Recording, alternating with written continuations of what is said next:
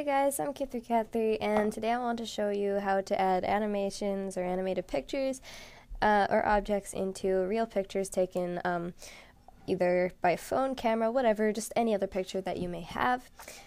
So the project download will be in the description just in case any of you guys are just like brain farting and just can't get it. I don't know why. But with that said, I just want to say this doesn't include any plugins. It's really simple and anybody could do it. So I'm going to go ahead and get started. I have decided to use a beautiful picture of a field just cuz. But anyways, I'm going to go ahead and start. So we want to prepare ourselves with our needed objects. I will give myself a background, a physical sky, and a plane. You can use more than one plane, just depends on how creative you want to get with it. You'll see why once you start playing around why we need our plane and what different planes can do. But I'm starting off with one and I'm going to scale it outwards. And for the record, E is to move, R is to rotate, and T is to scale, and I will just do that for now. What we want to do is we want to go ahead and get our materials ready. So I'm going to create two different materials, and you could create as many just depending on what you actually want to happen. But one is for my text, and one is actually just for the background, the picture that I'm going to be using. So you can rename them if you'd like, but I will remember what I'm going to do. So double click, just take off specular. I mean, if you want it, go ahead. I'm not sure why you would want it, but it's up to you. So I'm going to go ahead and choose the picture that I have. It's a beautiful polo field, if you know what I mean. No, just kidding. So apply that to our background and our plane. You could drag and drop here in the Objects tab, or actually just on to the actual plane. So what we're going to do is we're going to start editing things now. So I'm going to go ahead to Physical Sky, and I like to drag that to the top because it's normally the first thing I work on. I'm going to go ahead, C4D tags after right-clicking, and compositing. And what we're going to do is we're going to check off seen by camera so that we don't actually see the sky. We just want the lighting and the shadows that it will cast. So now what we're going to do is, as you can see, if we take out our plane, this background is very, how do I say, small. So I'm going to go ahead to my render settings and change this up a bit. Going to go 1920 by 1080. Depending on how that looks, you can always change it if you have an originally small picture. You can obviously make the ratio, I guess, smaller. Whatever suits you, because for some pictures that aren't very high quality, of course, it makes it a little bit more pixelated. I'll render it out just to see it, and it looks fine. I mean, it's not a very high quality picture, but it works. So I'm going to go ahead and put my plane back, and as you can see, this plane is kind of just floating around here, and what we want it to do is blend in with the background. So no matter where we turn it, this plane will be part of the background, I guess you could say. So C4D tags and compositing background, and what that will do is, I don't know what that will do, but we have to go to this texture, click on it, and from UV mapping on projection, we want it to be frontal, so whichever way we turn it, it kind of stays the right way. Actually, you know what? I know what the compositing does. It makes it the same shade as the background. So that's why we want to have compositing, because if we had compositing off, we would have a dark line and you would see where the plane starts and where the background starts, and that's not what we want. So compositing, and as you can see, compositing background is checked off, and we render, and everything is beautiful. So doesn't matter which way you turn this plane now, it will always blend in with the background, and that's what we want. Just because we are going to put in our text or our objects, this will work perfectly with either one. Extruded splines, nerves, whatever, it will work. So the reason why, I'm just going to explain this, the reasoning behind the plane is so that there is something to project your shadows onto, so that you do not just have text floating around in midair for no apparent reason. So I'm going to go ahead and I am going to make my MoGraph MoText. MoGraph MoText is the bay. for any of you who didn't know already. So for text, I'm going to go ahead and just keep it that way. I don't really know what font I'm going to use, so I guess I'm just going to use this font because it's funny, I guess.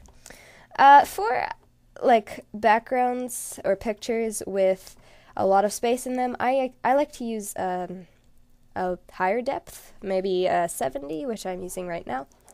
Subdivision doesn't really matter to me, although I am going to go with 20 this time, just because. I will go ahead and move my text up with E right away. I gotta make sure that it's really sitting on the plane. You could check this with, what is this called? Front view.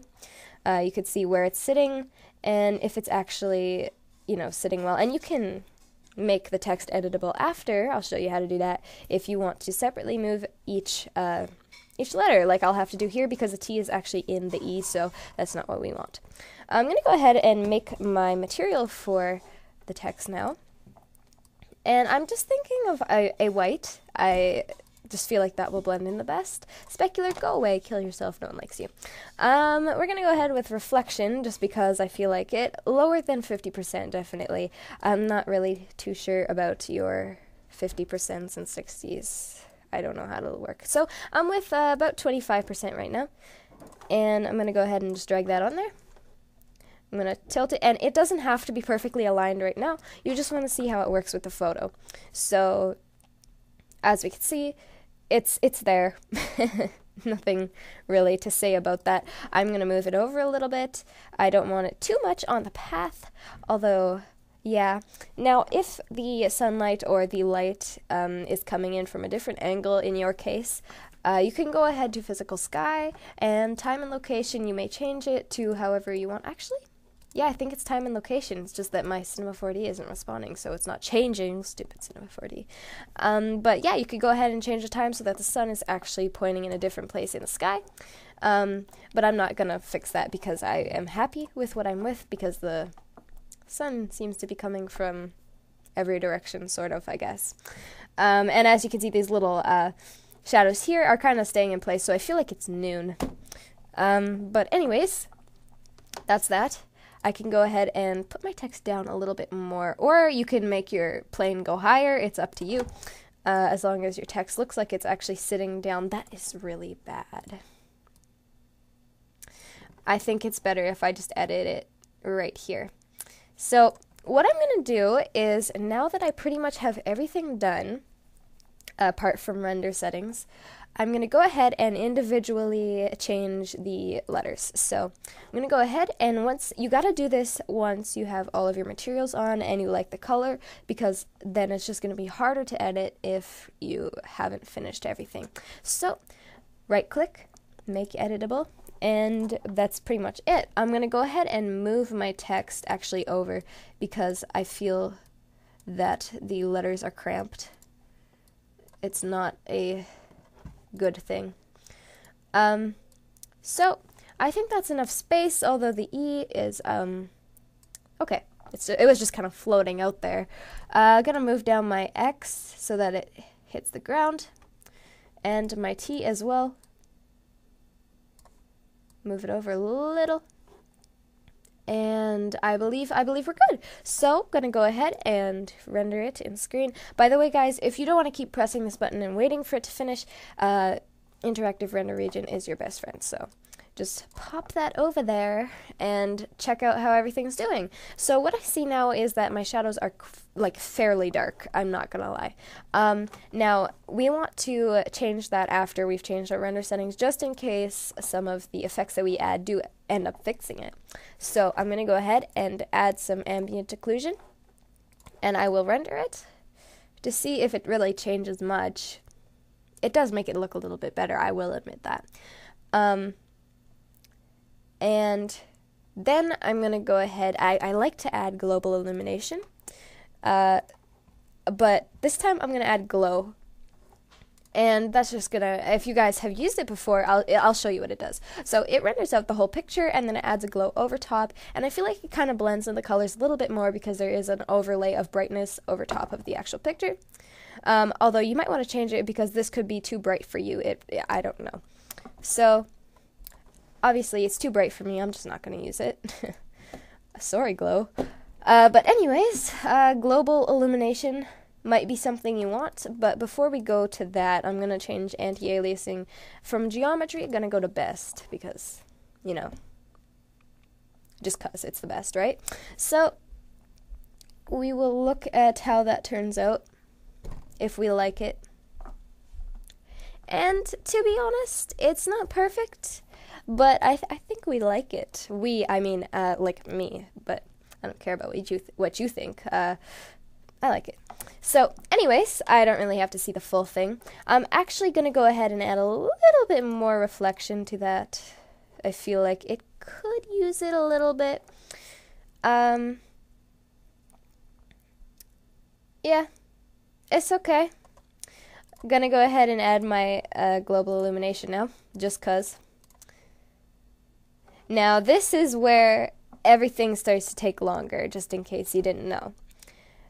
Global illumination will take a lot longer to render just because it's a little bit more precise with the actual lighting. So this has changed my shadow and it has made it lighter, a little bit more realistic, to be honest. So this is what you want to see. This is great. I just like it the way it is for something I've done in about 3 minutes. So yeah, that's pretty much it. And once this renders out, I'll just stop the video. But I will basically have everything in a zip for you guys to download and check out yourself so that you can end up editing it on your own if you're just, like I said at the beginning of the video, brain farting and you can't, because you just can't. So yeah, thanks for watching, guys, and I will see you guys in another tutorial. This was requested, although I'm not exactly sure who. I probably should have screenshotted it, but I guess I didn't. So anyways, that's pretty much it, and I hope this helped because it is fairly simple and it is also very useful, and I think things like that are great. So yeah, thanks for watching, and I'll see you guys next time. Bye!